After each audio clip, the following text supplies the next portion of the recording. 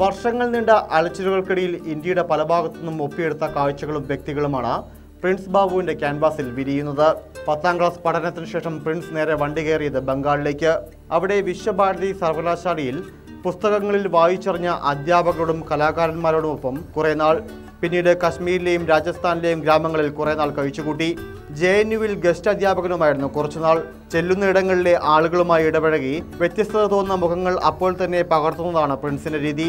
താൻ വരച്ചവയെല്ലാം അനുഭവങ്ങളാണ് എന്ന് പ്രിൻസ് പറയുന്നു.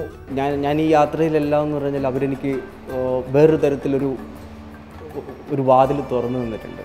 സാധാരണഗതിയിൽ മനുഷ്യരെ കണ്ടെത്താൻ ഒരവസരമായിരുന്നു എനിക്ക് ഈ യാത്ര ചെയ്യാനൊക്കെ പറ്റിയത്.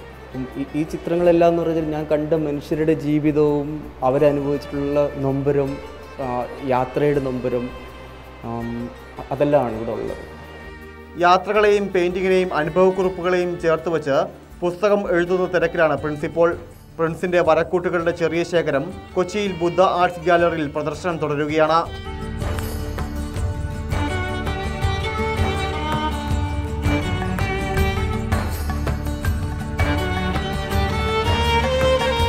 Indiavision, Kochi.